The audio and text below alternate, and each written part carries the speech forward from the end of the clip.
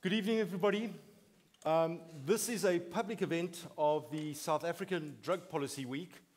And I'm just seeing here, we don't have any water up here. Is the canteen open? No, probably not, eh? Thank you, Sonia. Very kind of you. Right, okay. So this is the first public event of the South African Drug Policy Week. And I'm the organizer of the South African Drug Policy Week. My name's Shaun Shelly. I work with an organization called TB HIV Care and with the Department of Family Medicine at the University of Pretoria. And I thought that the speakers we had at the Drug Policy Week were just so great, we couldn't not have a public forum. And so this is an opportunity for the public and some of the people who are at the conference to engage with the speakers in a slightly different way. So we're going to be very informal. It's going to be like a chat show, I suppose. We're going to have the opportunity for questions. We're going to have the opportunity for prizes. David, your books are on their way. Ethan, your books demand such a high price, we could not possibly afford them. And Neil, being a bestseller, your book was available here as well, so we managed to get a couple of copies. So we're going to take it as a casual conversation. We hopefully are going to get into a little bit of a robust debate at times. We might introduce a mystery fourth speaker over there, depending whether these guys, whether they get excited, and they are exciting, or if they get too boring, then we'll have to bring somebody else on. But you haven't disappointed yet. All right. So the format we're going to use is we're going to start off with each of the speakers will introduce themselves. I'll ask them a couple of questions initially. And I think this evening, let's start with somebody that is kind of a hero to me. Well, actually, all three of them are heroes to me in different ways, and you'll hear why. But Professor David Nutt, when a friend of mine said she was going to be working in his lab, I got really excited. I thought, wow, can you imagine working with David Nutt?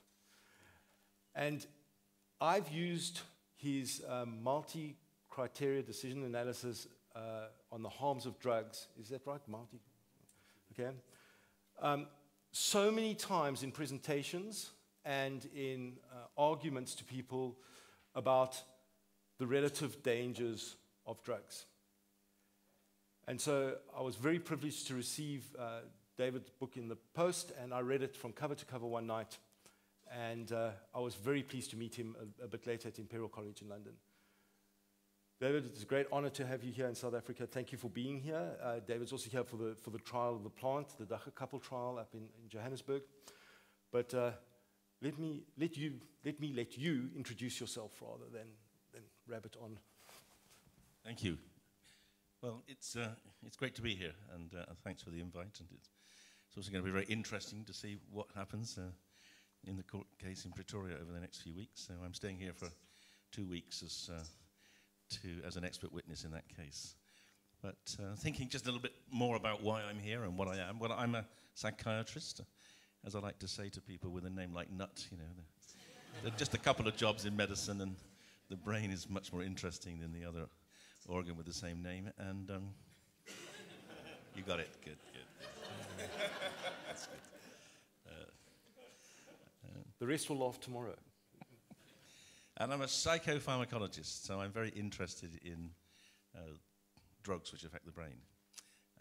And I've worked on a whole range of drugs. In fact, there's probably no drug that's prescribed for in psychiatric practice I haven't actually done some research on. So everything from lithium through to benzodiazepines and opiates.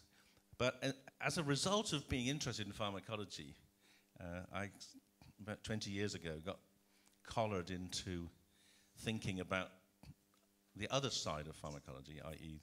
the use of drugs for recreational purposes and drug dependence. And my career started actually in the US because I was made the head of the inpatient research unit in the Alcohol Institute in the National Institute of Health. I spent 2 years there, and it was a fascinating experience because it taught me an enormous amount about the problems of alcohol and alcohol dependence.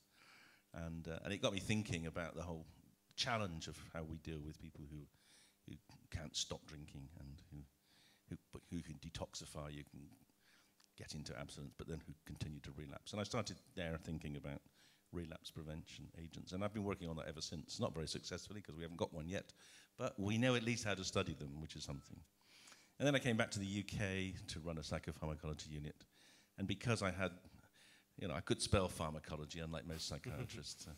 Eventually, I was brought in to advise expert committees on the harms of drugs, and eventually got sucked into a government role, trying to assess the comparative harms of drugs and to monitor how the development of the drug space was coming on, the emergence of new drugs like ketamine and GHB, and that was an interesting experience. I worked as a kind of senior advisor to the government's expert committee on drugs for 9 years. When I started doing that, I realized that there was absolutely no structure to the way that committee was making decisions.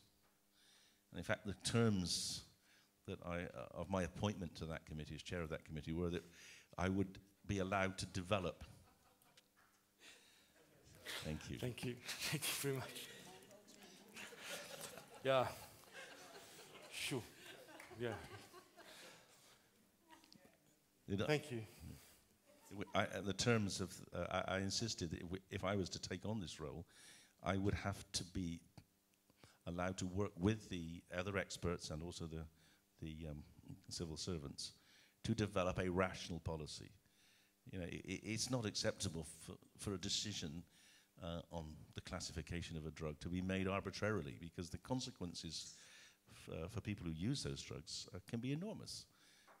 The penalties change greatly from whether in the UK a drug is a Class A, Class B, or Class C. And of course, a decision to make a drug illegal at all has huge implications on anyone who's caught using it. And also has huge implications on research, which is something I'll come to at the end. And I was allowed to do that. And in fact, there was quite a lot of encouragement at the time, because we were going through a period of relative sanity in our government. We had a prime minister called Tony Blair, who actually at the time, he was quite a progressive, thoughtful man. It all fell apart, of course, when he got into bed with some American called Bush, but that's another story. But at that time, there was optimism, and people wanted to use science. They wanted to have evidence-based policies, and we developed a way of assessing the harms of drugs. In fact, we developed several iterations till we got to the point of this technology, which we now use today, called multi-criteria decision analysis, which is the most powerful way of evaluating any kind of complex question there is. The problem was that when you apply rationality to a system of drug classification that has grown in a sort of random way for the last 100 years, you find there are anomalies. Well, in fact, it's almost all an anomaly. There's very little evidence underpinning the way in which the current United Nations policies, or the British policies, or the American policies, and the South African policies are built. They're not evidence-based. Now, to me, that was great. Okay, so now we know what's wrong, and we know how to fix it. But there's a challenge in fixing things. You have to have people wanting to fix them. And that's where things got difficult, because, again, for reasons that aren't entirely clear, but are largely political, the atmosphere, the mood in Britain changed, and governments were less interested in evidence and more interested in staying in power. And drugs, as I'm sure Ethan will explain in a minute, drugs are a very useful political tool, and the drug laws are very powerful ways of creating a narrative which can encourage people to vote for you if you make the right noises. So my attempts to bring a rational approach to drugs failed. And it didn't stop me, because I carried on pushing the government, but in the end they got fed up with being pushed, so they sacked me. So that was the end of that. And in fact, the policy, if anything, has gone quite a bit backwards since then. But one thing about being sacked from government is you do get some publicity. And one of the things actually was interesting at the time, because I was sacked in 2009. It was really the beginning of the internet age and the beginning of social media. And the injustice of my sacking and the reasons for it became quite a cause célèbre in terms of the social media. I got enormous amount of support through the internet from other scientists and vast numbers of people following me on Facebook as it was then, and now Twitter, because the majority of people would actually like to have policies which are evidence-based and also just, and it's particularly young people. So my sacking generated a debate which has continued to this day. And I guess if I hadn't been sacked, you probably never heard of me, because I wouldn't have had the time to write the book, I wouldn't have sold the books, you wouldn't have read the book. So in this peculiar way, the oxygen of publicity of my dismissal has actually led to a much greater debate in the UK and hopefully internationally. And I'm here to help you any way I can, and I'm hoping that to come back, I would very much like to do an MCDA across South Africa, looking at the drugs which are of importance to you, as a way, hopefully, of helping you modify and develop and improve your drug policies. So thanks for having me now, and please invite me back. Yeah. Thank you, David, for that introduction. After David, we're going to go across to Neil in a moment, and then come to Ethan, and there's a reason for that. But David, just one thing I wanted to ask you. And by the way, I spoke with the MCC today and some other people, and they are talking about funding multi-criteria analysis. Yeah. So that's pretty exciting. And the good news is I'm free. Yeah. Well, I just need an airfare. Oh, you meant free that you've got time, or free that you, or both? Well, I'm getting old, so I can always find time. Yes, okay. All right. So the question I've got to you is often when it comes to drug policy and that, the thing of what about the children always comes up. And when I read your book, you've got a chapter in the book for advice on how to speak to your kids about drugs. And I personally found it to be the most helpful chapter I've read in any book about how to speak to your kids about drugs. And do you want to just tell us a little bit about that? Because everybody thinks, what about the children? Well, actually, it's pretty straightforward, really, isn't it? It's tell them the truth. Because if you don't tell your kids the truth, they know you're lying. I mean, they're smarter than you are. And one thing's for sure, they know more about drugs than you do. So I remember talking to one of my kids once, saying, well, there's this big concern about, ecstasy, and, I hope you're going to, not be doing what your mates are doing when you go out to this rave. He said, Dad, it's much safer than alcohol. I know that, you know that. Go and check your facts. All right, son. And so I thought, okay, right, let's start from the beginning. So I think the secret is to tell kids the truth and educate them, but that has to start very early on. I'm really conscious of the fact that probably up to 15% of children in this country have parents who are harming their children through the use of drugs, largely alcohol, to some extent tobacco, but also other drugs. And we need to make sure that there are support systems for those children as soon as they understand that they're getting beaten up by their drunk dad, or their mother getting beaten up by their drunk dad is wrong. So we need to explain to children from the age of 3 or 4 that drugs change the way people think, and that a lot of the media, particularly encouraging the use of alcohol, is wrong. And we need to empower them to ask questions about the damage that drugs are doing in their families. And that's the starting point then to have a rational discussion, because once you start talking about alcohol, you can then start to talk about other drugs as they gradually get older and understand them more. And one of the other things I've learned is that knowledge is actually quite boring. I think when people know about drugs, they're much less interested in them than when they're wondering if there's some fanciful, some supernatural, some special phenomenon. So at the very least, real knowledge, as opposed to sort of just information which is incorrect, can actually help people make rational decisions about drug use. And then the other thing I would say to them always is, you know, if you're going to use drugs, well, do it as safely as you can, and that's not easy in most current countries where you don't know what you're taking often. But the other really important thing is never get caught. Yeah.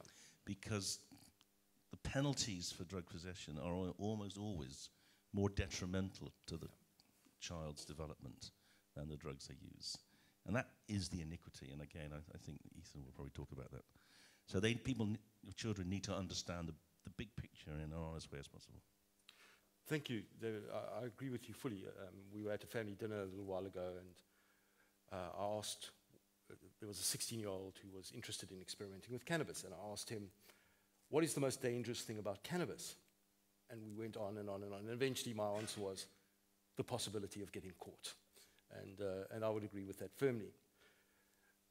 So let's move to a man who is the person who might get us caught. Now, Neil is an interesting guy for me because I read a piece in Vice, which was an extract from his book. Okay, it's a very good book, by the way. Good Cop, Bad War. And I actually used it in an academic paper with Prof. Marks and Simon Howell, and we quoted Neil Woods on some of the work he did. And then a while later, I was in London, and funny enough, the same evening that I met Ethan, and being a person who did a 10-year embedded ethnographic survey into the drug economy in South Africa, I kind of check out the scene when I walk into a room. And I walked into the room and I looked and I said, who is the guy that I would score from in this room? There he is. I still got it. You still got it.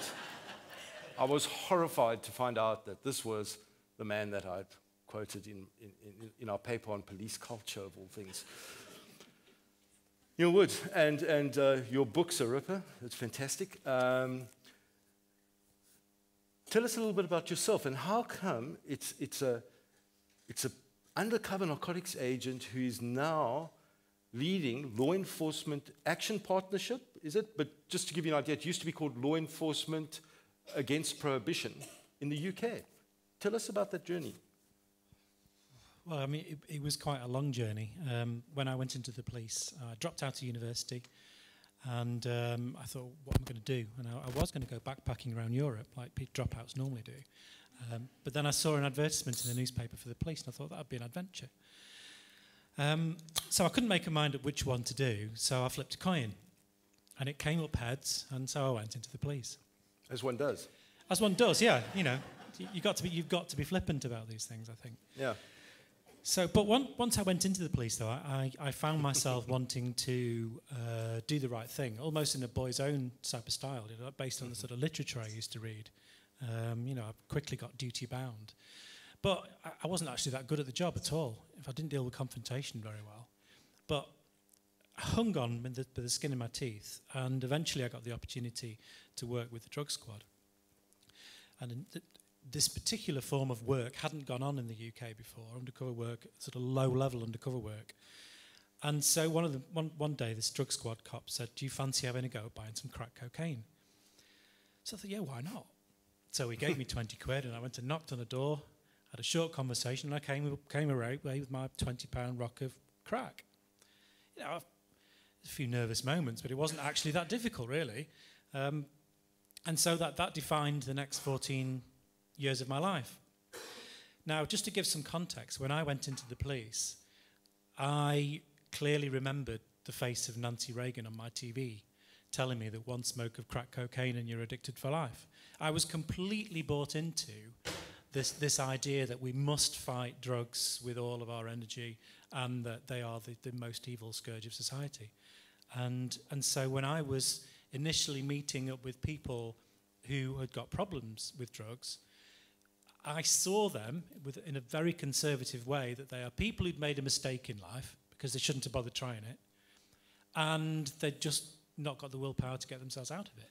So that's their bad luck. And that is how harshly I saw the people in which I found myself moving.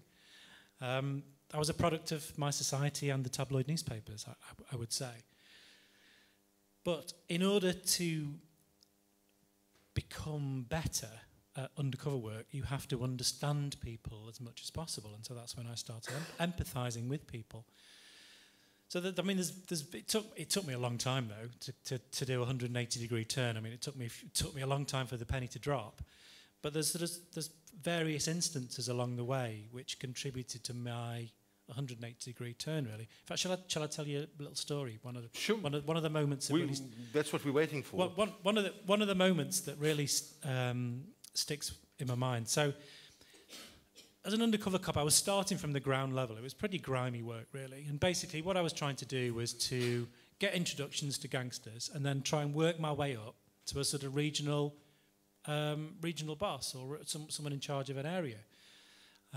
So I would do that by buying bigger weights and by the legend that I was particularly using. Sometimes I would play a travelling scally. You don't have that word, do you? Scally. No. Travelling criminal, travelling burglar, selling stolen property to people, that kind of thing.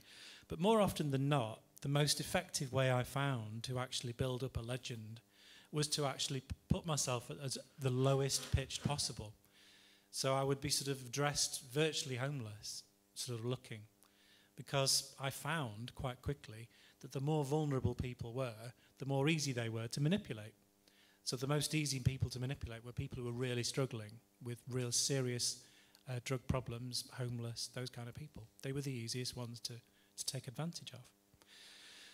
So for this particular operation in Nottingham, I was really, really dressed down. I mean, I was really scruffy, and I was cultivating myself. At the end of the day, I was taking my clothes off and wrapping them in a plastic bag and really letting them fester. So when I was one day when I was being dropped off by two colleagues, they were swearing at me, saying I was making their car smell, and they were winding the window down, saying, "You dirty bastard! What are you doing with my car? This smells." And so they normal sort of police banter, really, but it was true. It was true. I looked a real mess. So this day I was arranging to meet a particular gangster who I'd been buying some decent weights of heroin from. And for some reason this day he said, "Meet me at the other end of this road in Nottingham," and he was going to meet me in a taxi. Apparently he was being driven around in a taxi all day. So as I started walking along this road, which is just on the edge of the red light area in Nottingham, and this was 1:30 on a sunny afternoon, and bearing in mind I'm looking really, really rough. So as I'm walking along, it's this very long curved road, and I hear this voice. It says, "Sex for sale." I thought to myself, well, I know I'm on the edge of the red light area, but this is 1:30 in the afternoon. Even for Nottingham, that's fairly brazen. So I carried on walking, and there's still a bend in the road, and I hear this voice shouting again, "Sex for sale." I thought, I can't see anyone yet, and I carried on walking. I heard it again, "Sex for sale." Anyway, as I'm walking along, I finally see this young lady, and she's leaning against the wall just around the apex of the road. And as I'm walking towards her, she looks me up and down appraisingly, and she says, "Cheap? Sex for sale?" Well, I walked past. I have to say, I was a little lost for words, if I'm honest.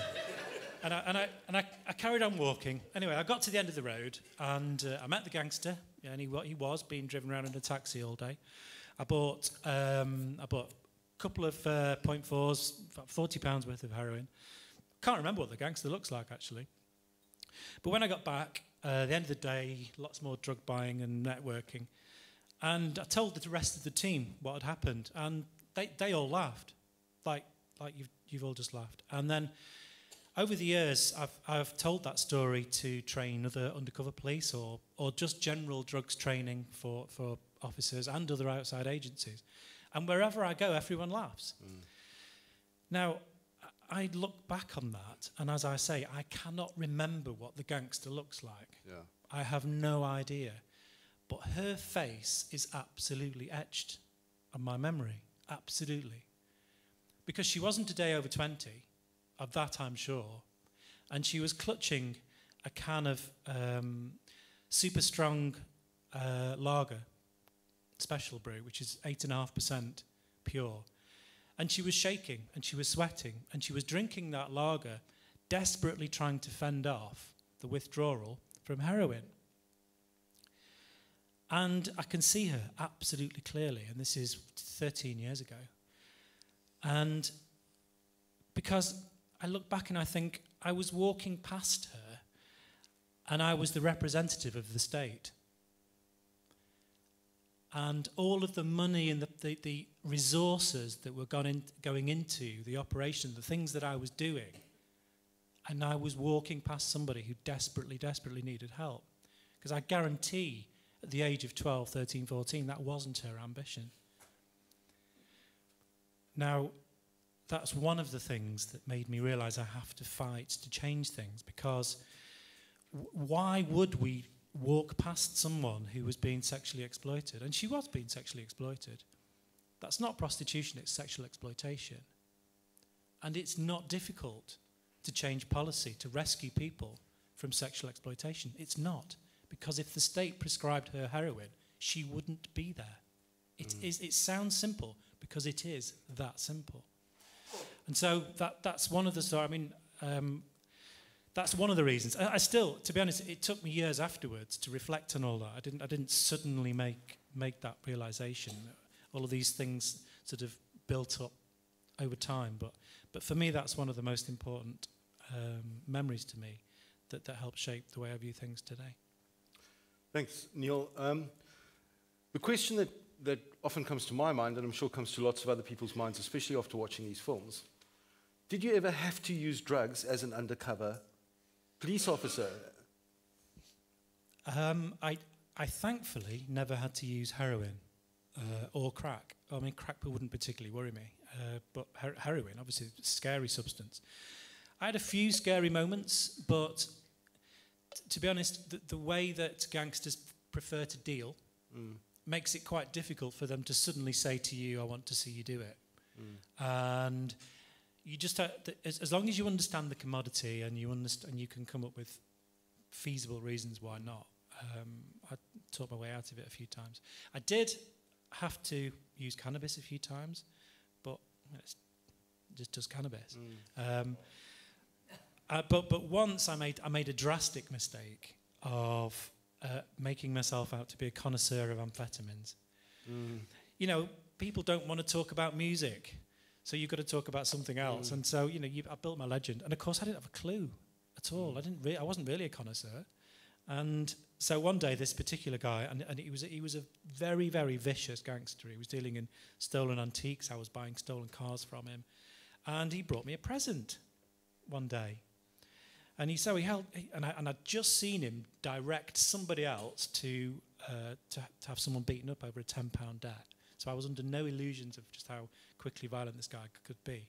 And he held up this little plastic bag with this pink toxic goo in it. I could almost see it dissolving the plastic before my eyes. It smelt like the urine from a glue-sniffing cat. and he said, "Go on then." Nice image, thanks. Yeah. I got it. So he said, go on, have some. So I thought, I'm going to have some here. But he picked up that slight bit of reticence, and he was instantly suspicious. So I had some on the tip of my little finger. He said, "You want more than that?" And so he insisted I do some more. And then he was satisfied.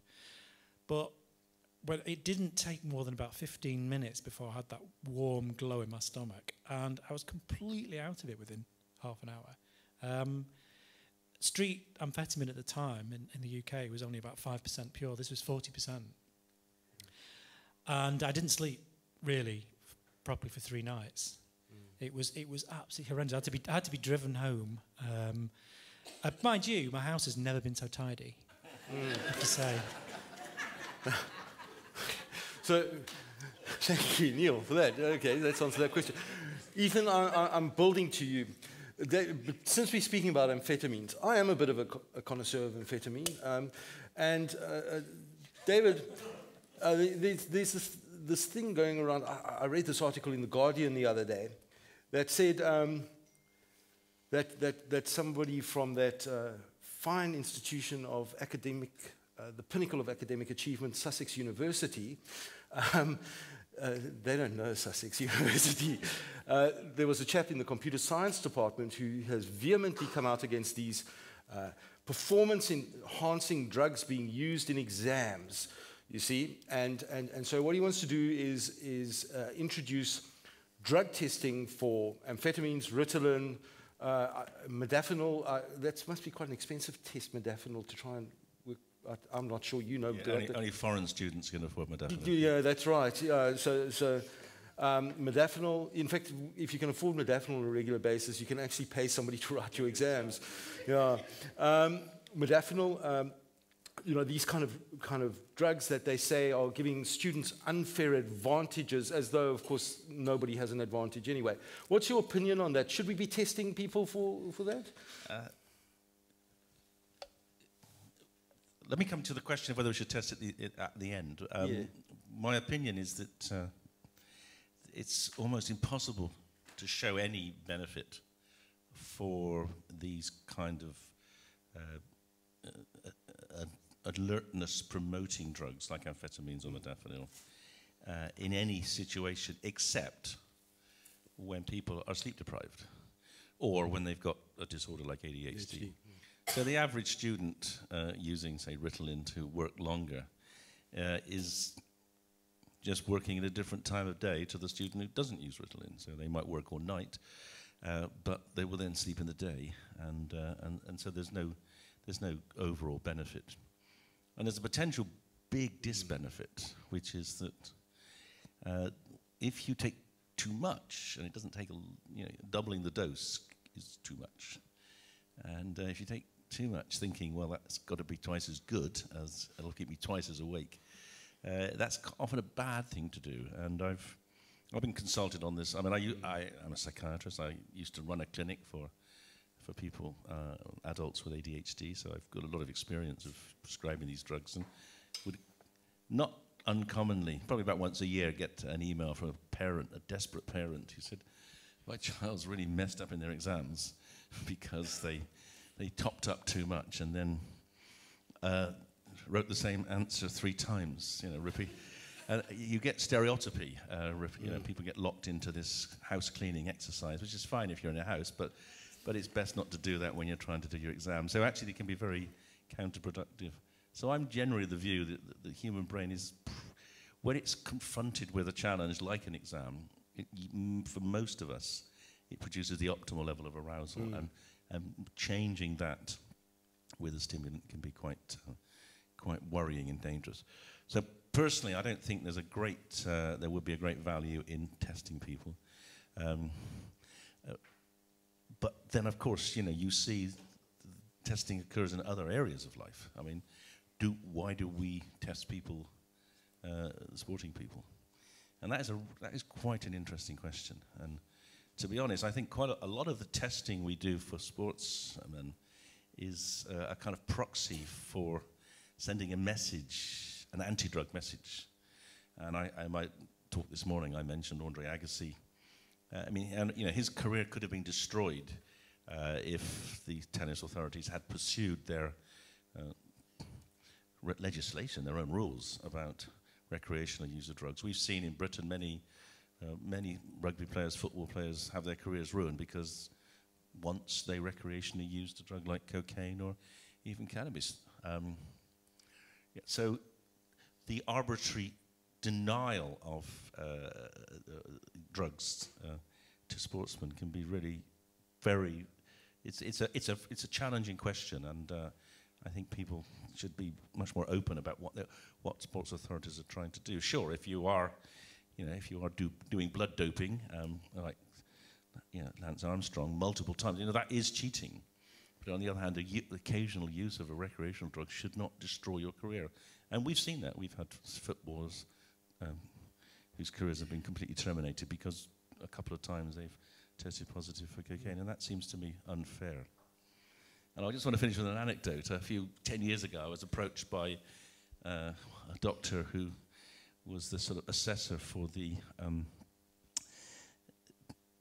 I can't remember exactly what the title of the organisation is, but it's about aerobatics.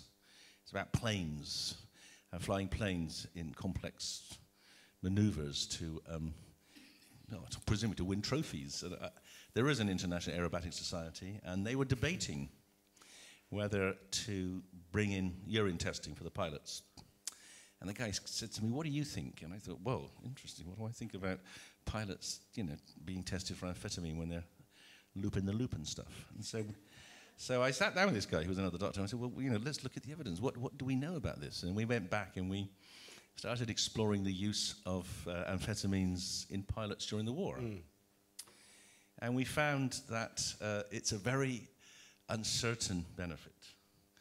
Yeah, if you are flying a very long mission, then you can stay awake for longer if you take amphetamines. But on the other hand, you might fly the wrong way. And also, it's certainly by no means the case that you are better when you take amphetamines. And so I think they decided not to test for them because on the grounds that it was almost no one's going to use them, and it would be kind of waste of money to do it. So it's a long answer to actually is what is quite a complex question. I think the other thing, just to say finally, is the problem with testing is what you do with the knowledge.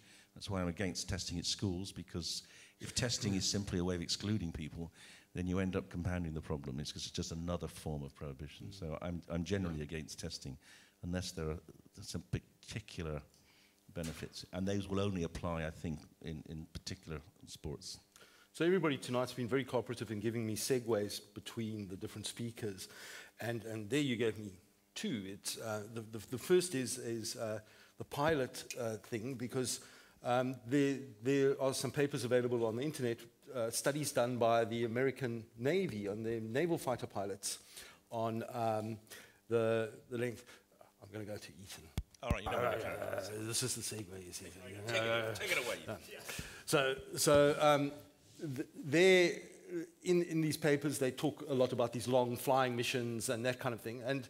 And America needs these things because they fight these long wars. Virtually all the time there's a war going on that America's involved in somewhere. And that's the first introduction to Ethan. This war that's going on in America, we call the war on drugs. And then the other thing is that thing, it's another way of othering people, of putting people aside. And I think that if anybody can get the message across that this war on drugs is actually a war on people, it's Ethan Nadelmann. Ethan's been the head of the Drug Policy Alliance for a large number of years. We were all very surprised to hear he'd retired recently. I was very fortunate because I think that if you hadn't retired, you wouldn't be here today. And I met Ethan in London at the same event where Neil was, in the vaults under which station was it? I can't remember. It was under one of those stations in London. Fantastic venue. And I remember being blown away with your talk. So I left you to last because I would not want to follow you after public speaking. I'm sorry, with due respect to both of the other speakers, I don't think, as I said earlier, thank God you don't run a cult, because I would be joined. Ethan, you're free to wander a bit if you want to. You can stand, you can sit, you can do. You've got the house for about 10 to 12 minutes. Tell us a bit about Ethan Nadelmann and your crusade and your war as an American. Okay, thank you, Shaun. That's a nice introduction. And I know some of you heard me speak last night, so I'm going to try to avoid repeating too much, while just enough for others who weren't there. But I think when I've spent my entire adult life on this issue of drugs and working to end this drug war, both in my own country and around the world. And when people ask me, how did I get involved in this? And I say something I think was part of it. I grew up in a fairly religious family. My father was a rabbi, and my mom came from a traditional Jewish family, and we were Sabbath observant. And then I went off to college, actually at McGill University in Montreal, growing up in New York, and going off to college. And I remember smoking pot, or actually it was hash, for the first time, and liking it. I mean, and I liked booze too, but what was apparent was that friends were getting busted, and we had to be secretive about smoking marijuana, and there was just something that seemed odd about it, like why you go to a bar and there would be people, fights, it was dangerous, but cannabis just seemed like so much less of an issue, and it just there was something wrong about that, and it was personal because I realized I was a bit vulnerable as somebody who could get busted at the border going home to the U.S. or elsewhere. And then I remember that my sophomore year, I was studying politics, and I landed up reading the classic book On Liberty by John Stuart Mill.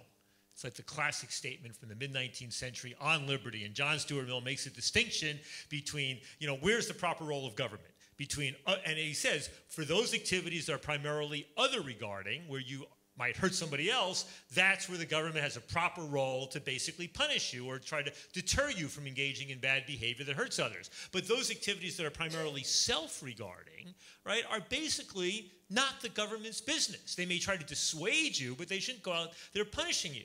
And I remember this was the early years. This is the mid-'70s. It was the period of sort of the beginning debates about homosexuality and how that was going to be treated. And it seemed to strike me that the same thing was true with marijuana. I don't know about the other drugs back then, but that kind of clicked. Anyway, fast forward a few years in the 1980s, and I'm in graduate school, and I'm doing a law degree. I'm doing a PhD in political science,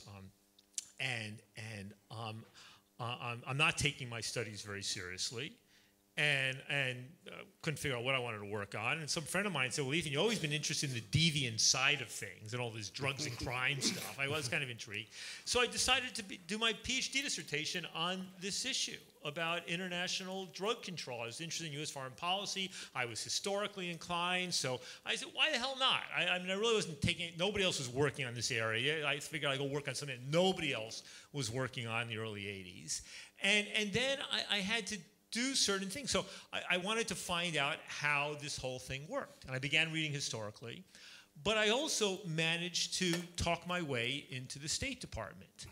And the State Department had a narcotics bureau, and I went and I got myself a security clearance, and I worked in the State Department's narcotics bureau, and then I talked my way into the DEA, the U.S. Federal Drug Police Agency, and I began interviewing DEA guys sort of like Neil, but operating at the federal level, and the ones who were stationed internationally. And so I was at the State Department. I had Interpol connections. I traveled to 17 or 19 countries throughout Europe and Latin America, interviewing DEA guys and foreign drug enforcement agents and customs and FBI and CIA and prosecutors and diplomats. And already my views on the drug stuff was, this is a little crazy, this whole drug war. But in a way, undercovering the undercover guys. I mean, I wasn't telling them what I thought in most cases. But what was striking in traveling around was how incredibly uninformed and ignorant people were. I mean, in the State Department, in the law enforcement thing. And I remember going down in Latin America and interviewing guys down there, and I say to them, well, what do you think the solution is here? And the guys down in Latin America would say, well, you're not going to solve it here, we can tell you that. The answer lies over there and back home in reducing demand.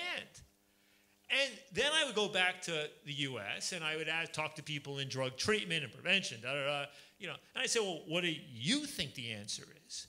And they'd say, well, let me tell you something. You're not going to solve the answer over here on the demand side. You got to cut off the supply.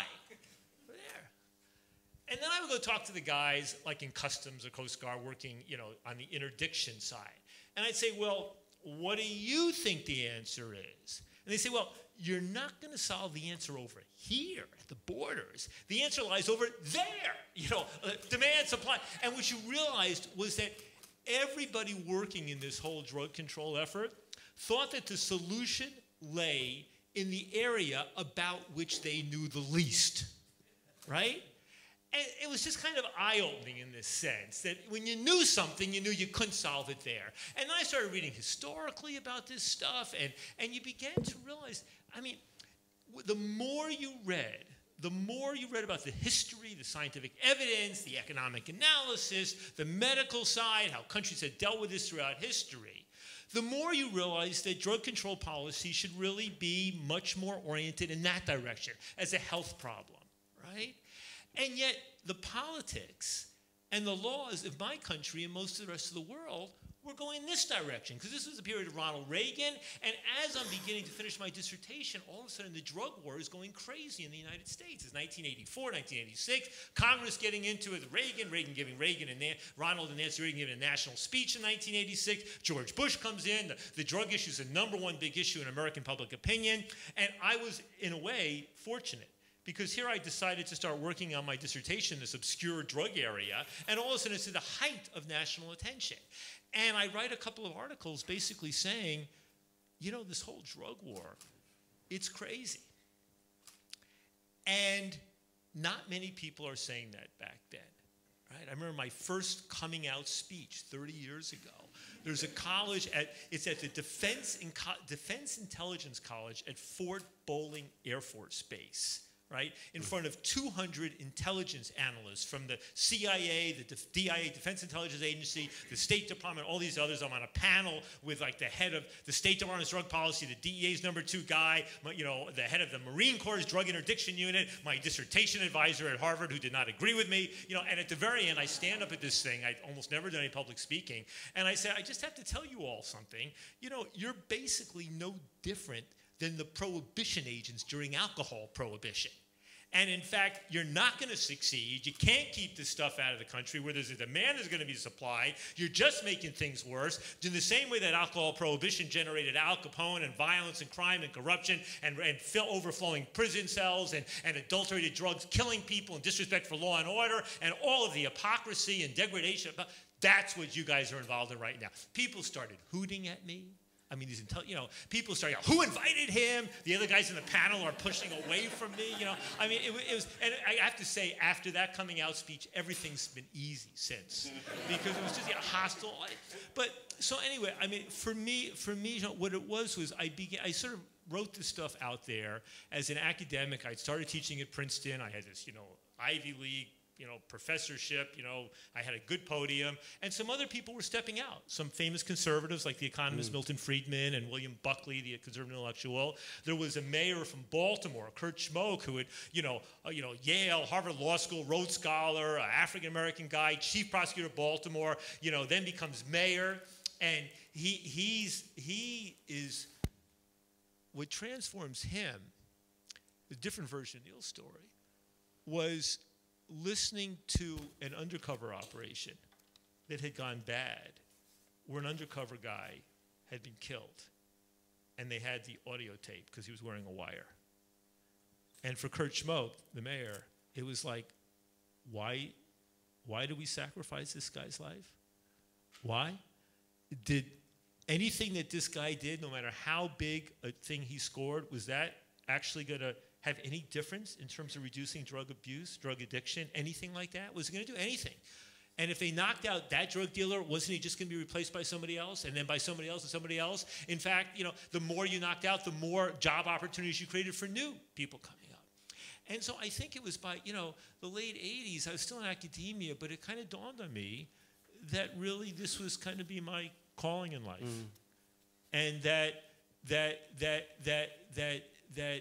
my calling was going to be to teach about this issue of drugs, about drugs and drug policy and the drug war, and that this was also a vehicle for talking about broader issues in our society, right? That basically, the more I looked deeply and deeply at the drug war, the more it struck me as resembling crusades. Where we're going to take Jerusalem, and it doesn't matter if everybody dies, but we're going to take it. right? It's reminded me, I grew up with a very strong sense of Jewish identity, historical Jewish identity. My dad had been born in Berlin. His family had to flee. His father had won the Iron Cross for Germany in the First World War and then been killed in Auschwitz in the Second World War. I was very conscious of sort of, oppression. I was very conscious of the links between oppression of Jews and links between, oppression of black people in my own country, or of gay people or other demonized minorities. There was a libertarian psychiatrist, Thomas Sass, who had written a book called The Ceremonial Chemistry about the ritual persecution of witches and drug addicts and other demonized minorities. And it struck me that in many respects, what was going on with drug users and drug addicts in my own country and around much of the world was remarkably similar to the ritual persecution of riches. Women who were mentally ill or strange and were, burned at the stake, or of gay people or black people or Jews or whatever. And so that part hit me. And it seemed like, well, this is about a true moral struggle. And this was a period in American history where, so the Civil Rights Clause had pointed to where we had formal legal equality between black and white. You still had cultural, racism, but we didn't have legal racism in the same way, where women's rights were more or less equal, once again at the legal level, even if it wasn't quite culturally. Where gay rights, I think maybe if I'd been gay, that cause might have drawn me in, but it was beginning to make progress. But as somebody who was I had continued to smoke marijuana. I have for the last 42 years of my life. I've enjoyed it. It's been a net plus in my life. And I've never been really a daily consumer, but I found it, I like marijuana a lot. And actually mushrooms. I like mushrooms too. For me, mushrooms, mushrooms were really, what I say about mushrooms is, I think they're wasted on the young. Because when you're young and you do mushrooms, what do? I'll go swimming, you look at the water coming out, or the visuals and stuff. But I actually think, in a way, I sometimes think that mushrooms is something that people should continue to do as they age. I'm not really traditionally Jewish anymore, but I still observe key holidays, and Jews, once a year on Yom Kippur, we fast, a 25-hour fast, no food, no water, and I think it's kind of good for the soul, it kind of, it gets you into that altered state, you get to meditate on things in a communal environment, and I think that's what I think about mushrooms. Right? Once a year, go out and do mushrooms. It's good for stirring up the emotional sediment. Make sure you're doing it in a safe place. MDMA, right? MDMA comes along. Ecstasy. And MDMA, what can you say about MDMA, ecstasy? Right? Well, you take MDMA, first of all, the death rate, if you're getting pure MDMA, is I don't know, 1 in 10 million, or something below, bee stings and things like that, right? But what you can say about MDMA is MDMA, when you take it, makes you feel warmly towards strangers, lovingly towards friends, and profoundly in love with your lover, your partner. It's like, it's a reason why they call it a couples counseling drug, right? Because they found in California in the 70s, 80s that it was a way to, basically skip the first 10 sessions of couple counseling with MDMA. You get right to the chase, right? Enables people to say and hear things, right? So I had my own, cocaine, I tried it, and I tried it numerous times, but I never liked it. For me, cocaine was like, having too much coffee and post-nasal drip, right? I had friends who would become poets when they did cocaine, right? And heroin, I did feel an obligation to try it. I tried smoking and injecting, with people, but I didn't. That drug, like tobacco, seemed to me the really sticky drugs. That to get in there was just something about nicotine, tobacco, and about the opioids where if you just did it for a few weeks or months, it was going to get hard to. Let's not go there. But apart from the drug thing, and realizing as I looked historically, one myth after another. It was fascinating to read in the late 19th century how many of these drugs had been legal, how Coca-Cola had cocaine in it, but there wasn't any big cocaine addiction wrong, how doctors had recommended that inebriates, that confirmed alcoholics should switch to opium as a safer thing, and that was medically justified. It was fascinating to learn how in Britain you had doctors prescribing pharmaceutical heroin and even cocaine to people for decades throughout the 20th century, and that was a public health policy. And as I was getting involved in the 80s, I was going to Europe and going to the Netherlands and to to Switzerland, where they were doing not just needle exchange programs to reduce AIDS, but they were doing safer injection facilities where you had where people who were addicted to illicit drugs could use it in a safe place and not be injecting on the streets and not die of an overdose. And then the Swiss in the early 90s begin to say, well, if methadone doesn't work and buprenorphine doesn't work and you're a confirmed heroin addict, how about prescribing pharmaceutical heroin and doing the studies to show that that worked as well? And here was all this scientific evidence being published in the top scientific journals about needle exchange reducing HIV, about methadone maintenance being the best thing for heroin addicts, or if that didn't work, pharmaceutical heroin. And in my own country and many other parts of the world, it was like you were engaging in heresy if you pointed to the scientific articles, right? And that, it was our government agencies, the National Institute on Drug Abuse in America, which has a multi-billion-dollar budget, I believe, or at least $1 billion, is the number one, is the funder of 80 to 90% of all the drug abuse research in the world. But if you look at the way that the research agenda was politicized, you realize that in the 80s and 90s, and really until recently, and maybe back again now, that trying to do innovative and honest drug abuse research in the United States was like trying to do innovative and honest social science research in the old Soviet Union. I mean, you learn that there's just certain questions the government doesn't want asked or answered. And they're not keen to provide funding for those things. And that if you do want to buck the trend and do research on those things, or if you come to the wrong results, well, your chances of being funded in the future lessen. Your chance of being invited to serve on particular committees and research committees, or being, I remember visiting an old graduate student friend of mine who was working in Singapore, and I said, how does it work here? And what he described was, they don't lock up dissidents in that way. But if you don't play ball with the government, if you start saying the wrong things or being too provocative or too interesting, you just stop getting invited and favored and getting promotions and all. And that was going on.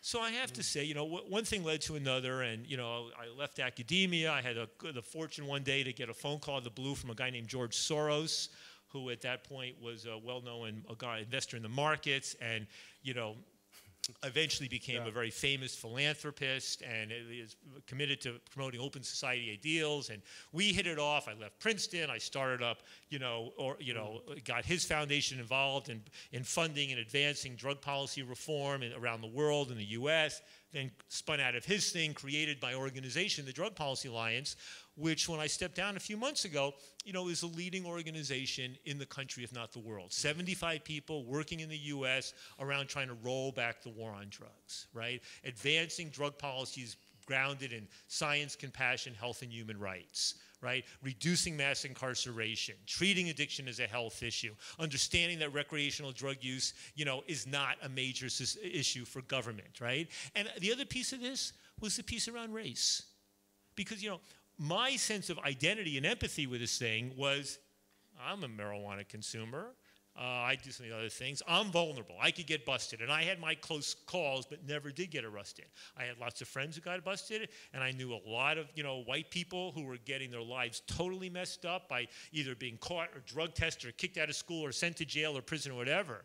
But the fact of the matter is, if I'd been black, I mean, it's just an entirely different universe. I mean, you looked at the evidence. It turned out that black people in America were no more likely to use crack cocaine than white people. But nobody believes that. Even black people don't believe that, right?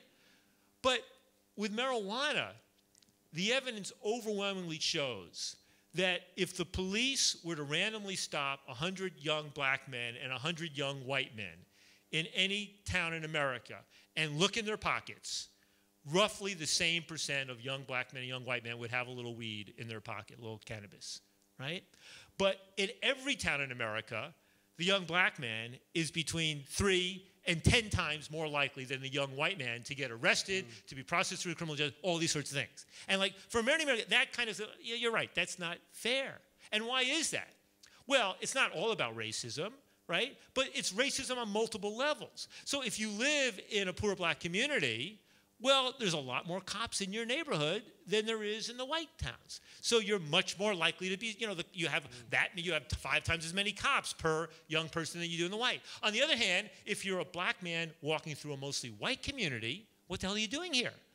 So you're going to be stopped. So whether you're in a poor black community or in a white community, either way you got it coming to you, right? And then you have all the other biases that are about race and also about class and poverty. So you realize that, you know, as colleague Michelle Alexander wrote, the book called The New Jim Crow, I mean, you know, Jim Crow was America's racial apartheid system in the South in the first half of the 20th century, right, into the second half. It really, that the drug war became the new Jim Crow. And so, I mean, just to conclude, John, I would just say is for me, it was really about, you know what, you know, this is a cause worth fighting for. I remember being in college and, you know, and in graduate school, and the anti-apartheid movement was picking up in the U.S. and feeling some empathy with it, but it wasn't really my struggle in that way. But this one, the war on drugs in my own, you know, country, and the fact that the U.S. was propagating this war on drugs all around the world, that was fucked up and something worth doing something about. And I should say, one reason I'm here now is that, you know, I've spent a lot of time in Europe and Latin America, learning, also in other parts, you know, learning what's going on, trying to get other countries to stir up this stuff outside the U.S. as well. But I'd never been to Africa, the continent of Africa, until a couple of years ago. And then I happened to go to Morocco for a meeting of the Global Commission on Drug Policy. And then last year, I went first to Dar es Salaam and then a month later to Nairobi, because stuff was bubbling there. And that's why I said to you, Shaun, you want me to come down? I'm ready to go. Because my real hope is that things can really start to happen in South Africa and around this continent. You know, the fact that Kofi Annan joined the Global Commission on Drug Policy, I was so stunned that he did that. Yeah. And then the fact that, you know, the former president of Nigeria, Obasanjo, you know, joined as well. And so, I mean, you see something's bubbling. And, you know, I see some of the folks I met in, you know, Tanzania here, and I see others, and I see what you're doing here by starting this South Africa thing. You see the activism that's happening.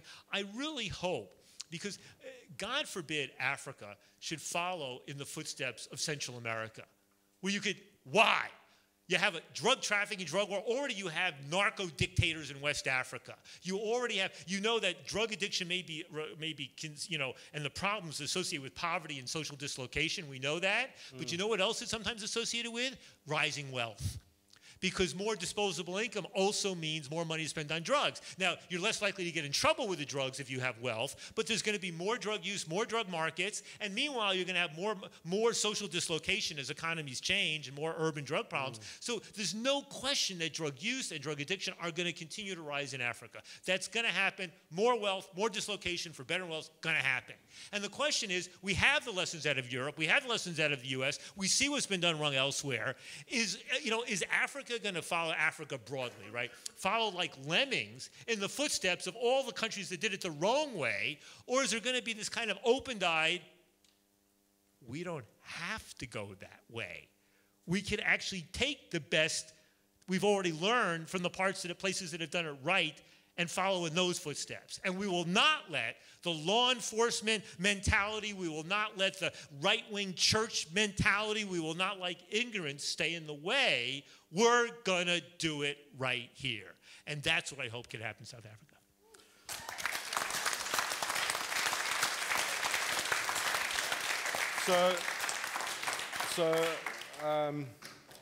I'm going to employ Ethan as my spokesperson in future. I'm going to move to other people, but I'm going to use something that you said. So there are a couple of points I just wanted to pick up on there. I wrote an article recently with the neuroscientist Mark Lewis, and unfortunately this line got edited out of it, but I thought it was a great line. You know, it was, some people just do better on heroin. We need to get over it. Okay, and you expressed your kind of fear about heroin, and a lot of people have that fear. But I think that one of the things that we've got to remember, and especially with the multi-criteria analysis, is that people are individuals, and some people have different vulnerabilities all along, you know, and like some people will die from nuts, we don't ban nuts, you know, and so I think that often there is a scale in drugs which is unnecessary. Oh, cannabis is safe. Oh, well, it's safe for the majority of people. It's, you know, but for some people, it's really not a good idea. You know, so we need to bear that in mind. I think, and I think that one of the big wrongs of the drug war is it pretends to treat everybody equally, but in fact it doesn't. And you made a statement a while back that you said if crack cocaine was used by predominantly middle-class white people and Viagra... Right. That if crack cocaine was primarily used by affluent elderly white men, and if Viagra was primarily used by poor young black men, then smokable cocaine would be easy to obtain with a prescription, and the sale of Viagra would be punished with 10 years in prison, right? But and I'm exaggerating only slightly, but that is the way it works. And that for me was really interesting. And then I was thinking of the Poxetine, which David, that's that. It's a drug that supposedly extends sexual functioning. It's for premature ejaculation, and the drug is a very short-acting serotonin uptake inhibitor. No, I think we know that there's another quite short-acting serotonin uptake inhibitor, sort of like the MDMA type thing. It's not quite the same, but it's quite different, actually. Well, you're the expert. Yeah, that's right. That's quite. You're not going to make a lot of money selling duloxetine as MDMA. I'm afraid you've already lost that career. Yeah. The first time I met David, we were talking about religion and the similarity between certain religious behaviors and addiction. It's very dangerous territory. We won't go there today. And I said, well, but if we look at this, David turns to me, he says, I think I might know a little bit more than you about that. It's the subject of my next book. Yeah, but yes, the extra serotonin out there, whatever. But I think what you're trying to get to is an interest. You're getting to an interesting point, but it's not quite. Thank you for saving me. There's a really interesting question here, which is why is MDMA so different from other drugs that look similar? So that's where I'm going. But to my mind, the really interesting question is why don't we know the answer to that question? Yeah. And the reason we don't know the answer to that question is because it's impossible to research MDMA. Yes. Because it's an illegal drug. And you can count on the fingers of two hands the research studies that have been done to look at how MDMA works in the brain. It would take more than all the hands in this room to count the studies that have been done on SSRIs. So I think this is a truly worrying phenomenon, because there may well be there will be insights not only into how the brain works and how serotonin works, but also into the therapeutic utility of MDMA if we studied it properly. But we can't. So I'm in the process of trying to. I've done one of the 3 imaging studies on MDMA that's ever been done. It was a nightmare to get permissions. We're now setting up to do an MDMA study to see if it can help people who are alcohol dependent. Because so many people with alcohol dependent are drinking to deal with trauma, which they've received either in childhood or in adulthood, and they're drowning their sorrows in alcohol. We know that MDMA is a very potentially quite an exciting new treatment to help people deal with PTSD. So we're wondering whether it might help people who've got sort of chronic PTSD, self-medicated with alcohol, to overcome that. Now, it's taken us 2 years to get to the point where I don't want to say we're going to start, because I know that's a hostage to fortune, but we're beginning to see the end of the beginning. And the battle has been fought at many levels. And our government brought in just recently a new hurdle.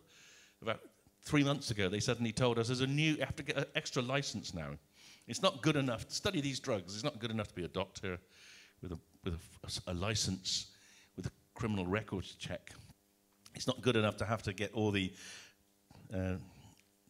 registration documents to hold the drug and to buy the drug, etc., etc. Now you have to have another license to research the drug.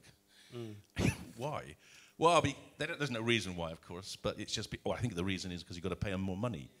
So now I've had to go through the rigmarole. So at every level, you're jumping hurdle after hurdle, and the hurdle's getting harder. But we will do it. But what a wasted opportunity!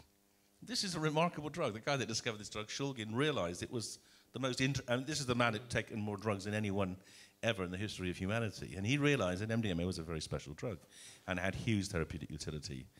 And people did explore that.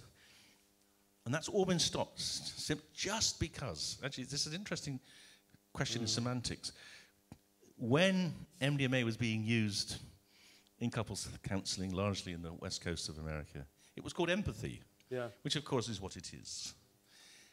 But then as soon as those idiots who started selling it for recreational use, selling it in raves, changed the name to ecstasy, that changed the whole tenor of it.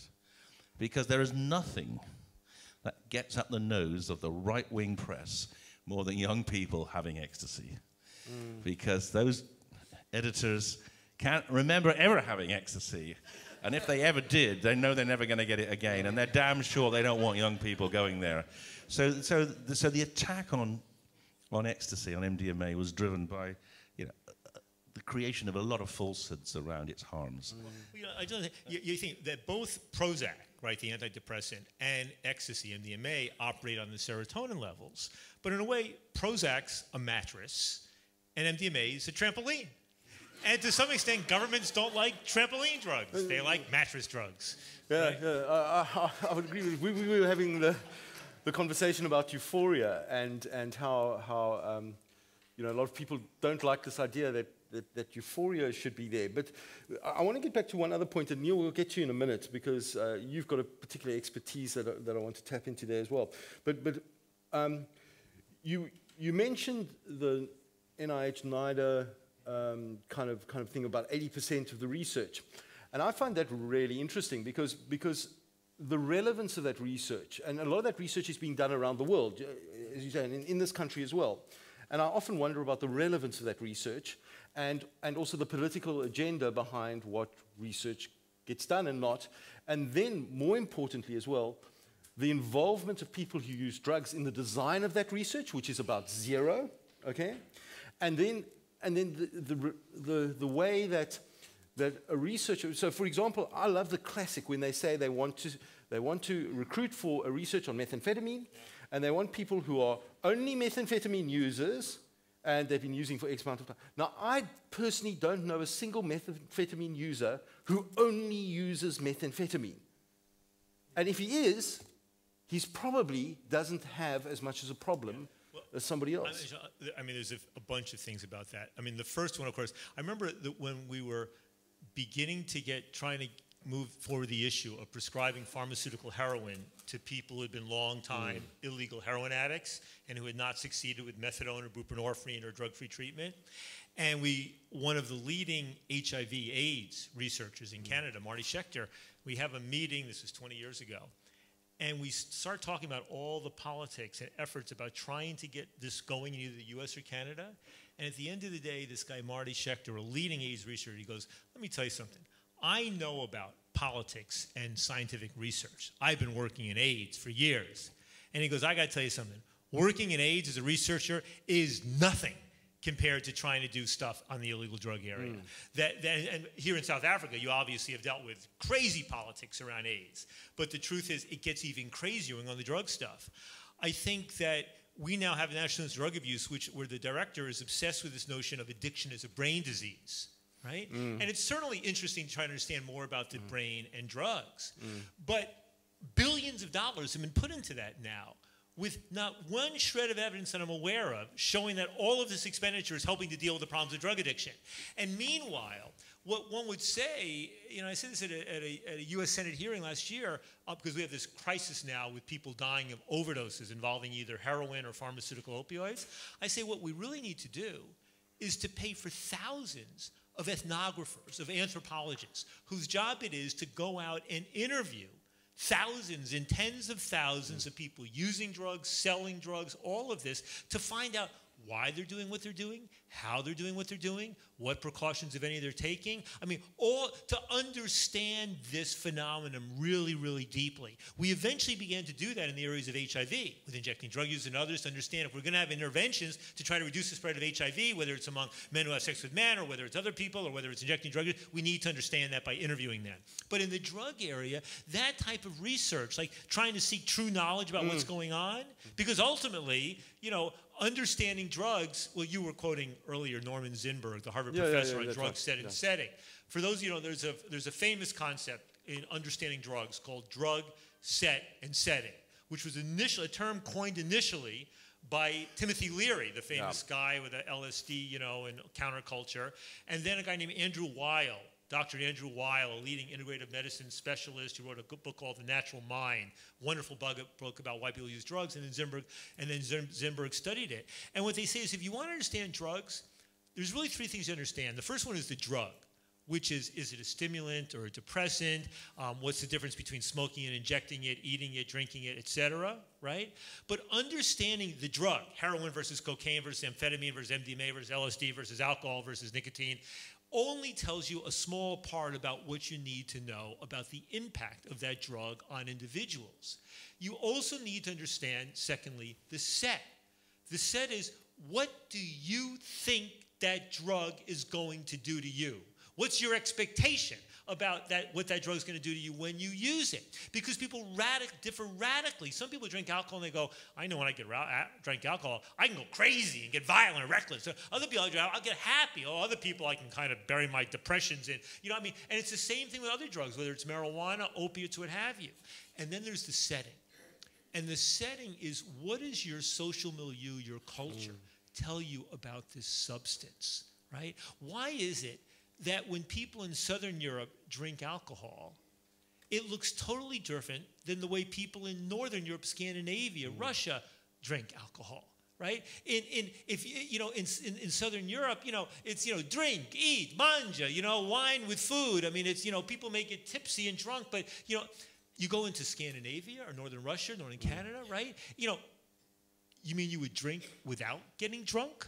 What's the point of drinking alcohol without getting drunk, like falling down drunk? It's a radically different idea. If you look at alcohol use among Aboriginal people, right, in North America, in Australia, whatever, alcohol use among Aboriginal people looks a lot more like crack cocaine use among very poor people in other parts of the world than it looks like alcohol use among other people. If you ask the question, what's the addiction rate to, let's say, alcohol? How do you answer that question? Well, in my country, what you'll see is that, for example, Jewish Americans and Asian Americans are very likely to drink, but have relatively lower rates of addiction to alcohol. Irish Americans, right, are less likely to drink, and African Americans less likely to drink, but among those who do, much more likely to have a problem. And if you live in an Aboriginal population, very high rates of alcohol addiction, unless you happen to belong to the Native American church, which has integrated peyote, a psychedelic, you know, substance, into its tradition, which does not have those levels. But same drug, radically different types of problems in use depending upon the broader culture. So unfortunately, our research agencies don't really want to look at that. It's what you have with your politicians, and the active avoidance of real knowledge. Absolutely, I would agree with that. And sort of only second only to Andrew Wakefield's paper, Leshner's 1997 paper on, well, it's not a paper, it's an opinion piece, which starts with that, you know, addiction is a brain disease and it matters. I think is one of the most dangerous papers that we've ever seen, personally. Okay, we won't go there. But and Nora Volker's obsession with brain imaging has stopped sort of the anthropological and ethnographic research being funded and triangulated with the other data in the brain research, not to minimize the brain research. I think it's really interesting in that. But Neil, I want to get to you quickly before we start opening the floor to some questions. You know, you said in the beginning that you tried to make yourself the most vulnerable individual. You know, you look like the most vulnerable person, the person to break into the sort of dealing circles, the drug dealer circles. You do that. Isn't that also true, though, that the people that suffer the most from drug policy are not the big kingpins but the most vulnerable? You know, the woman you were talking about who was, a sex worker and that. And as a policeman, because we've done some quite interesting research with police and working with a cohort of street-level police guys, and they come up with really interesting solutions, more so than some of the academics, simply because they're in contact daily. What's your experience around that? Yeah, I mean, you are completely right that the people who have the greatest problems, social problems, and in particular problematic drug use, they are the people who are being trampled in the middle. They're caught in the crossfire, literally, because they're the people who are the most manipulated by organised crime, and obviously they're the people also most manipulated by people like I used to do. They're caught in the crossfire. They're pawns in the game, really, pawns in it all. I mean, the most vulnerable people, as I've said, were the most easy to manipulate. But I should just explain just how these people are exploited by organised crime. So, for example, often a prohibitionist argument is to say that if we were to legalise heroin, it would increase use. But of course, history clearly shows us that the opposite happened. In the UK, there were only 1,400 heroin users, but before it was banned in the whole country. And in fact, heroin use was falling at the time that they brought in the Misuse of Drugs Act. It was falling. And then, of course, as soon as they banned it, then you've got this incredibly valuable black market, and organised crime took over. And what gangsters do, and I've seen this in action, I've seen this time and time again, is that as soon as someone does have a problem with heroin, they generally have three choices. They can either steal to pay for it, or they can be sexually exploited, or they can sell heroin. Now, gangsters love user dealers. They absolutely love them because they're the first point of contact for a wider market. And of course, gangsters will encourage user dealers to build up as big a habit as possible. They will encourage them to use more. They will lay on a weight. They will loan them a weight to say, you pay us back when you use it, knowing that they're going to be exploited for much more debt, and so it grows. And that's why we went from 1,400 users in 1969 to to over 400,000 by about 1992, 93. Which is the most incredible epidemic, which was caused by banning the drug. And that's because those vulnerable people caught in the crossfire were exploited. Is that what you meant? No, so you spoke in your book about sort of kicking down the door of a place or not you personally, but the team going into the place and the kind of futility of that and the increasing violence. And I think that for me is quite important because in the South African context, we had this apartheid-style policing that was there, and when apartheid was dismantled